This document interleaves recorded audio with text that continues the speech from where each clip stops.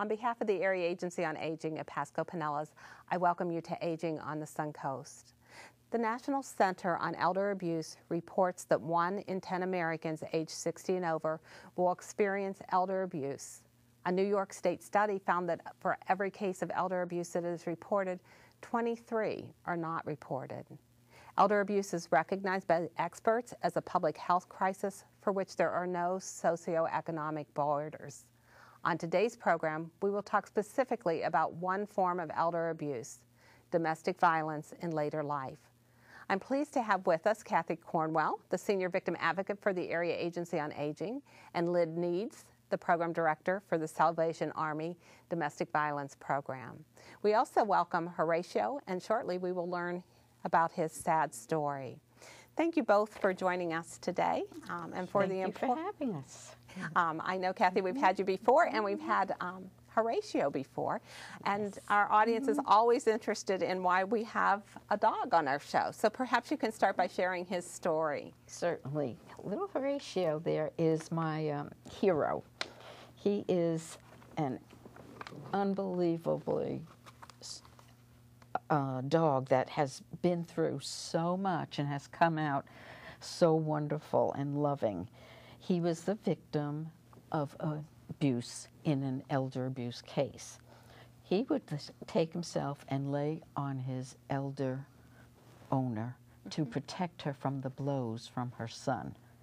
And as a result, obviously he wears the glasses. Due to the bright lights in here, he does have some residual from left over from that. He has a little dent left in his head, and the one eye does not react well with the lights on it. So we do have to worry about protecting his eyesight from that. It took about a year for us to rehab him after everything that he has been through. But he's come through as a trooper, and he's an excellent advocate. He's our four-legged victim advocate for Pasco County. And I know he frequently accompanies you to speaking engagements, and is always a connector for us when we talk about this topic. So he was beaten so badly that he has permanent damage and a dent in his head. Permanent damage.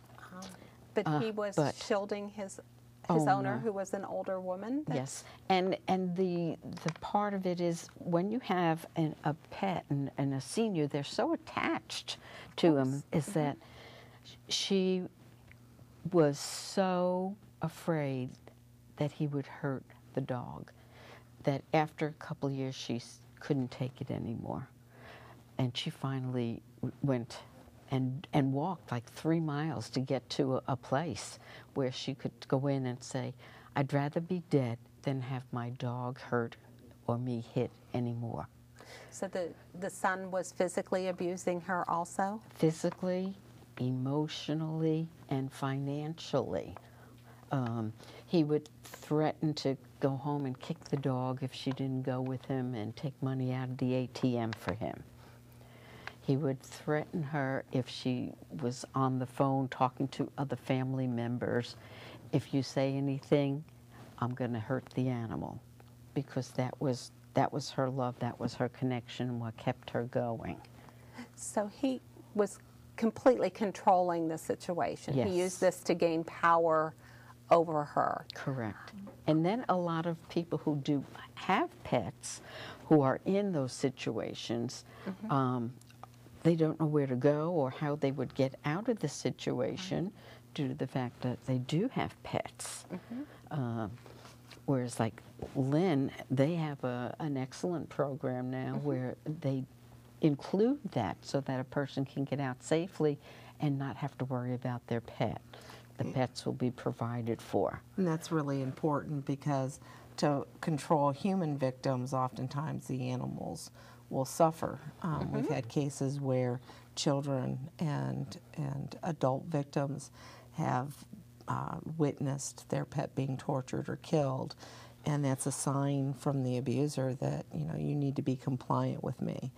And so to leave that beloved pet behind when they know that, that could ultimately lead to the death of that pet or torture of that pet, It's important that we have a space, and we do at most of our shelters in the state, where a victim of domestic violence can bring their pet with them to make sure that the pet is safe.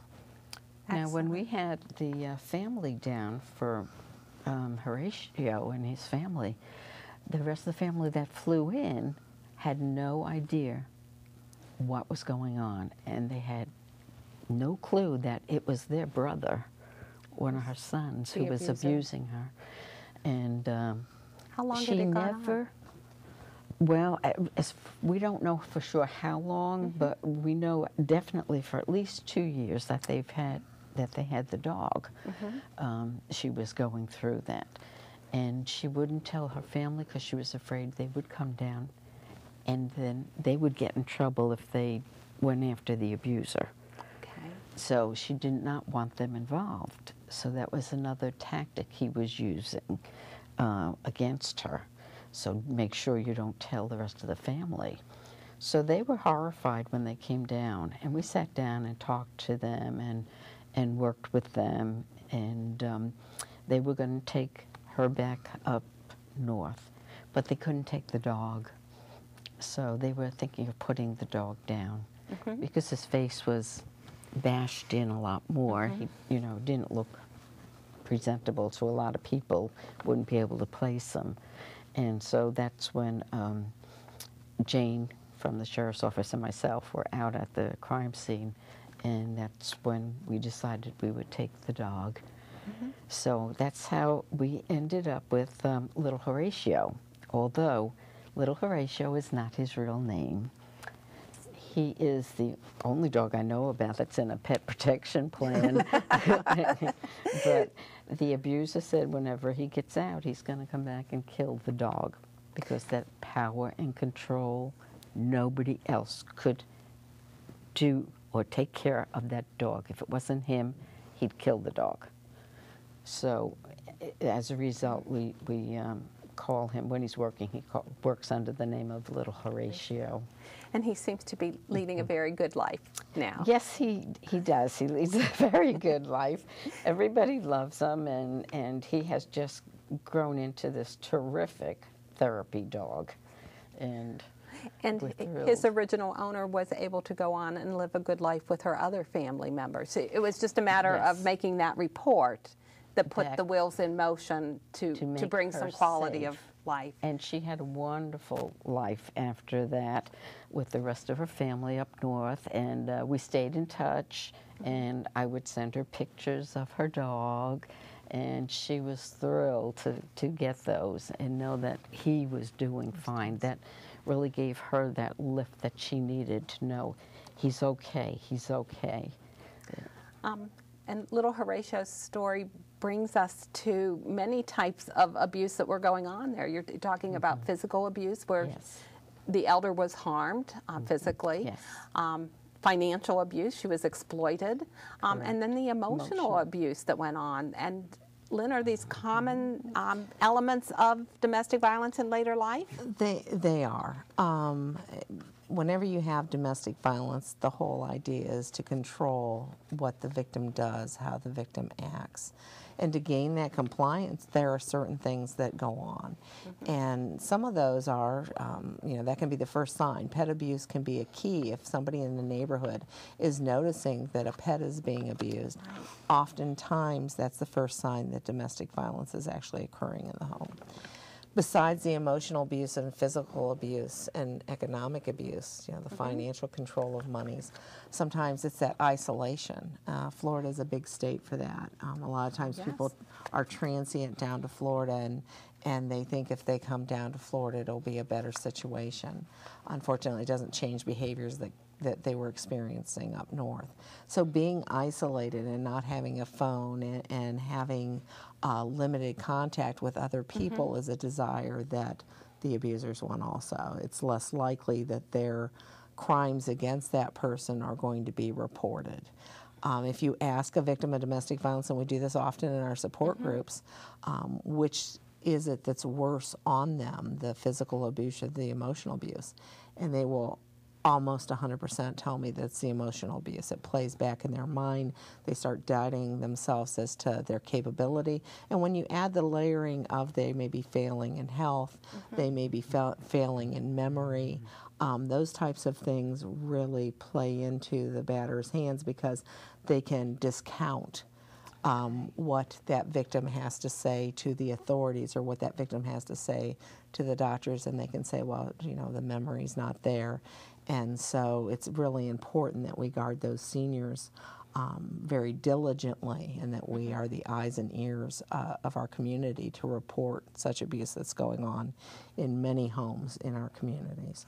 And we are required to report, and that is so important when we talk about only 1 in 23 cases are reported. And with this dear woman, reporting made such a difference. It was the beginning of quality of life for her. Exactly. And so we as a community need to be eyes and ears. We can't assume that someone else has reported it. We need to take responsibility to make that report. What are some of the other signs, Linda, that should be red flags to us? Well, and when you're looking at those signs, it can be that that person doesn't have control of certain things in their lives. Sometimes it can be the clothing that they wear. Sometimes they wear inappropriate clothing. I mean, it's Florida, it's hot. If you're seeing somebody that has long sleeves on all the time, or, you know, sometimes batters are very methodical. And a lot of times abuse, whenever it's domestic abuse, a lot of their attacks will be to the head because the mouth talks. They're trying to gain compliance. They're trying to quiet the victim. So you'll see a lot of injuries to the face, to the head. But sometimes it's methodical enough that it's in the areas that would be covered by a bathing suit. You know, so those injuries. They sometimes won't have access to their own bank account information. We've had people that don't have a key to their own home. Sometimes it is that fear, poor eye contact, because they're afraid to look up, and they won't be able to choose things sometimes for themselves because they're so used to having people make that decision for them. We often have people that just have no idea, especially in the elder abuse, because domestic violence shelters and those resources really didn't come about until the 70s. So if you have a person that's older, they may not have any idea that there's a resource out there to help them. And we've had women in their 70s, 80s, and 90s come into our shelter because of domestic violence. It's been their grandchild, their child, and sometimes their husbands that they've gone through a lot of years with. And that doesn't mean that we don't get male victims of domestic violence too. And sometimes it's the same thing. It's a relative, it's somebody that should be cherishing them and keeping them. Unfortunately, they're abusing them. And you have to make sure, too, that we get the message out that if you have a neighbor, a senior, such as Horatio's owner, she lived in a residential area, and every time she came out of the house, if the neighbors were there, she was not allowed to talk to them. They would say, "How are you?" And the abuser always answered for her. And that was a big, big red flag. It's a red flag. Yeah, Absolutely. so we have to make sure everybody's aware of these things to look after people. I guess when I think of domestic violence, I think of it as a relationship between intimate partners, but you're expanding my view of that to it can be anyone with whom the victim has a blood relationship with or is in another relationship with. It can be that they are related by blood, that they are related by marriage, are living together as if a family, or share a child together. So those types of relationships are our primary focus. So when you're talking about blood relatives, you're getting into the grandkids, you're getting into the children. So that's why with elder abuse we're a little bit more aware. Because we service each other. Kathy and I work together. We work some of the same cases together because what one agency can't offer, possibly the other one can. Well, we find so many of our elder victims have a need for services, whether it's some financial resources or counseling or perhaps going to a congregate meal site so they aren't so isolated. Right. And Kathy, right. I know you know very well how to make those connections. We're going to take a break now. We've, I hope, given our audience some idea about the scope of domestic violence in later life. And during the second segment, when we come back, we'll talk some about the resources that are out there and the responsibilities about reporting. So I hope you'll be back after this break.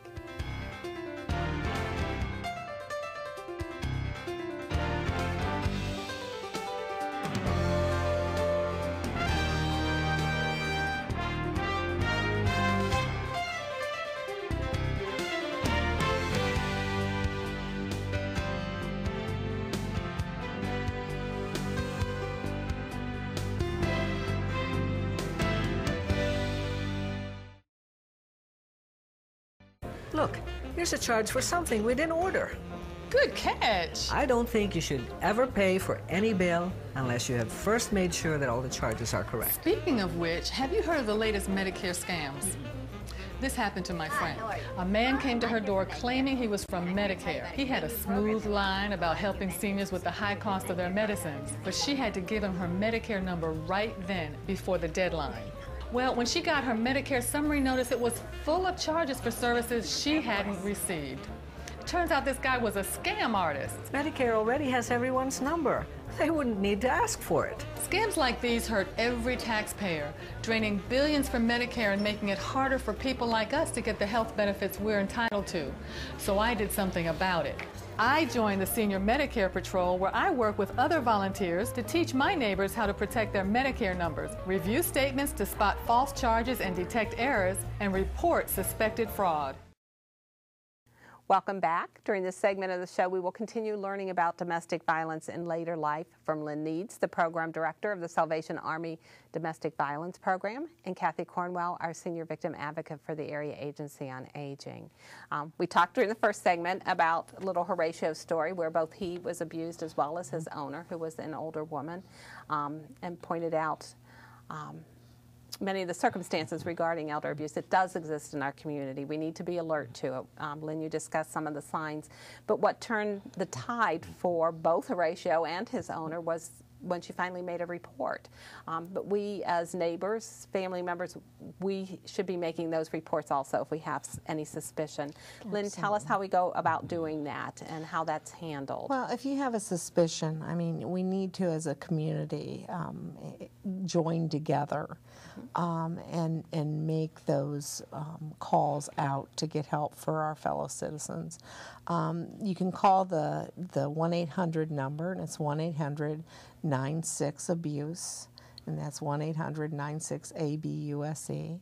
And you can do it anonymously. You don't have to give your name. If you suspect someone, whether it be a child or whether it be an adult or whether it be a senior that is being abused, that phone call out can save a life. And we've had some neighbors actually for our program that have noticed people in their neighborhoods and actually have called our crisis hotline and said, how can I help? And we actually have safety planned with them, and they've actually taken the step forward to rescue a person who's in domestic violence and get them into a safe location.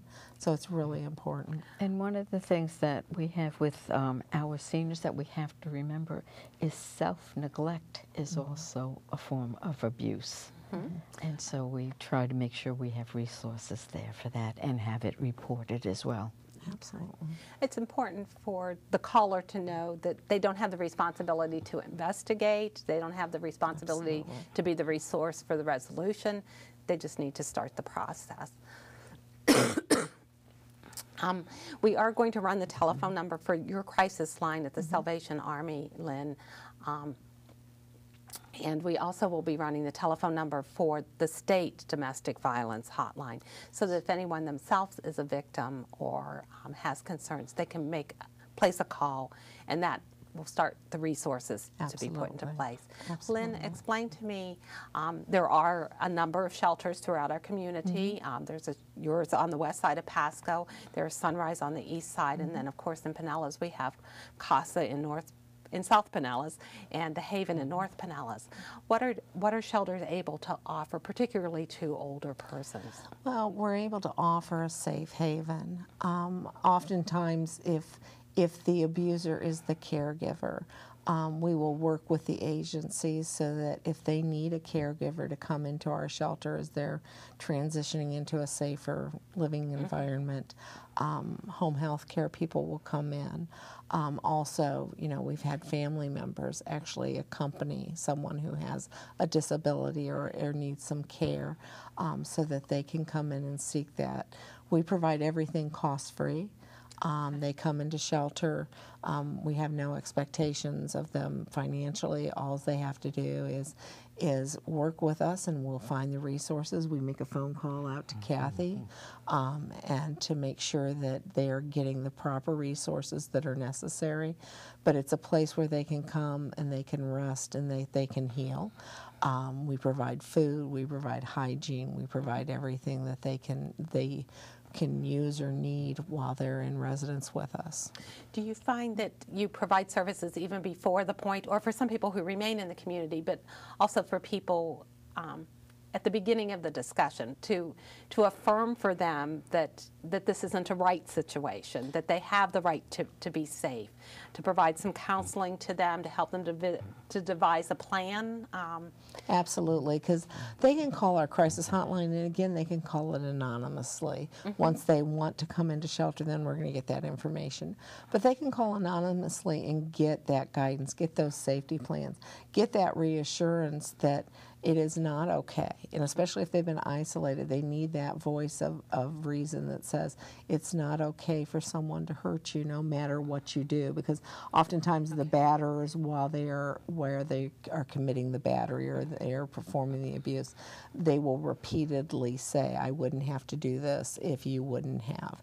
And especially caregivers that if the person has had an accident or things like that, they reiterate that as the abuse is going on, that it's the victim's fault. So we need to make sure that the victims are hearing that no matter what you do, it is not your fault if someone is abusing you. And the important part, too, when it comes to elder abuse is that it's a whole different generation. So when they hear the word shelter, they automatically get scared and they say, oh, what's it going to be like in there? Am I going to get a cot? Or they have no idea of how beautiful the shelters are and how well the staff takes care of them. And we're an 8-bedroom house with 6 bathrooms, and our offices, we kind of say our offices just happen to be there. It's a very home-like setting. Absolutely. Yes. And that's our goal, is that when you hear shelters, and a lot of times it's that gymnasium with a bunch of cots in it, it's not that environment whatsoever. It's not the hurricane shelter. Absolutely not. I think it's important that we recognize, we've talked about how frequently elder abuse is happening. 1 in 10 elders are likely to be abused. And with dementia, that can increase to 50% of those with dementia. We do have, there's World Elder Abuse Awareness Day, which is recognized. Yes, that's June 15th. And because the elder abuse has grown so much, our seniors are the fastest growing population that we have, 85 and over. So we definitely have the need, and the information has to get out there. So worldwide now, the World Elder Abuse Awareness Day has been declared as June 15th. And that is also initiated by the National Health Association from the United Nations. Okay, so it is a global problem. Yes. And long ago, under the Older Americans Act, there was money set aside to reach out to the community. We have an elder abuse coordinator at the Area Agency on Aging. You serve in that function in Pasco County to get information out to the community about elder abuse. And we also, the Area Agency is one of only 2 area agencies in the state of Florida that receives money from the Office of the Attorney General for a victim advocacy program. And Kathy, you're our victim advocate in in Pasco County. Sometimes we have you working in Pinellas County too. We have one there. Tell us what you can step in and do to assist Lynn in meeting the needs of our elders. Well, our senior citizens have a lot of different ailments as well as the abuse as they age, the infirmities, and so when that comes about and they need some additional assistance, Lynn can call me and then I can contact our helpline, and we do have other services available. We can get a caregiver if there's a caregiver in there. We can bring somebody in to assist and give the caregiver a break because that reduces the stress. Sometimes our seniors are very ill and frail and they can't protect themselves from the bullying, and some of the caregivers get overly stressed taking care of them 24/7, and then they become a little bit abusive, and so we work with those groups to get people in there to assist and give respite care and to help settle down some of those situations. So there are a lot of resources out there. Plus I will go and visit them at their home if they need and meet with them, and we can discuss it because a lot of our seniors don't drive. And domestic violence is a crime, so this may end up in the court system. There are some avenues that you can take, such as an injunction you can help a person with. What does an injunction mean? It's an injunction for protection, and that is a civil hearing with a civil judge. It is free, so anybody who's a victim of a domestic violence can get an injunction for protection for free. They fill out the information. Lynn has a victim advocate that can even help them fill out the information at the courthouse if they show up there. If they call me, I can assist them filling it out. And we also have an attorney that can work with them and accompany them to the hearings to get that protection. If they are charged criminally, then I will attend all of those court hearings, either with the victim if she wants to attend or on her behalf, because sometimes they get into court and they're so scared and they see that abuser and they become very intimidated. So the most important note that if someone feels that they are being abused is to take that first step, to call. We will be running the telephone number, the helpline, the Salvation Army's crisis line, as well as a statewide crisis line. There are resources out in the community to step in and assist. But if we, as a member of the community, feel that there is something suspicious going on, we also will have run that 1-800-96-ABUSE telephone number. That's where it starts to make that report to put an end. Yes, and there are some times where I will get a call from someone who's suspecting abuse, but they're afraid to make the call.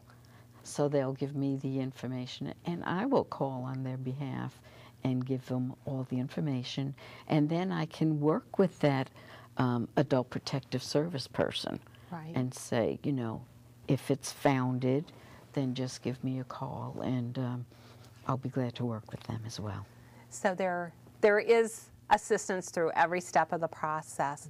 I thank both of you for being with us today, and for our audience for absorbing all of the valuable information from our program. And I hope you will join us for future programs. Thank you.